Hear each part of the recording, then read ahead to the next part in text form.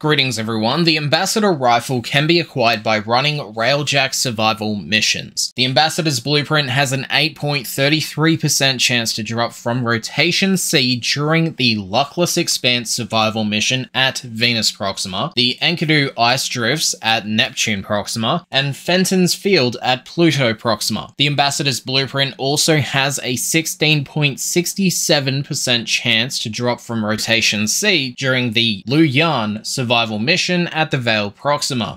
As for the Ambassador's components, that being the barrel, receiver, and stock, they each share a 5% chance to drop from the Aurax, Atloc, Raknoid units found throughout Corpus Railjack Empyrean missions. When farming for the Ambassador, I personally ran the survival node of Luckless Expanse at the Venus Proxima and gathered multiple copies of each part over the course of the mission as numerous Aurax, Atloc, Raknoids spawned throughout my survival mission. Therefore, I highly suggest focusing on the blueprint first by running your choice of the aforementioned survival missions, and depending on your setup and time limit, reach Rotation C, extract and repeat, or continue running the same mission until you receive the blueprint from Rotation C, which for those who don't know is every 20 minutes you survive. Once you have the blueprint, simply extract.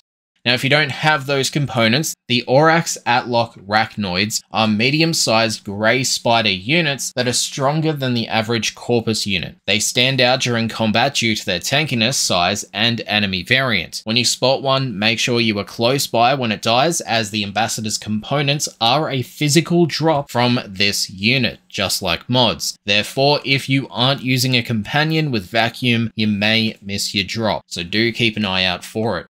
Before continuing, it should be noted that the Ambassador has a mastery rank restriction of 10. When you have the blueprints for the components, you can head to the foundry and craft them. They will drop as blueprints, therefore crafting. The barrel requires credits 200 cubic diodes, 5 isos, 1 morphic, and 500 oxium. The receiver requires credits 200 carbides, 5 gallus rods, 1 morphic, and 600 cryotic. Lastly, the stock requires credits 5 morphics, 200 ferrite, 1100 alloy plate, and 10 hexanon. Each of these components will take 12 hours to build, and once built, alongside with the main blueprint and 20,000 credits, you can complete the process, which will take 12 hours. As for the stats for the Ambassador, it is a primary weapon with a default Naramon Exilus polarity, and it has 2 firing modes. The first and the main is automatic. When in the automatic mode, the Ambassador has an accuracy of 111.1, critical chance of 14%, critical damage multiplier of 2.8, fire rate of 13.33, magazine size of 96, it is an alarming weapon, reload time of 2.6 seconds, and a status chance of 26%.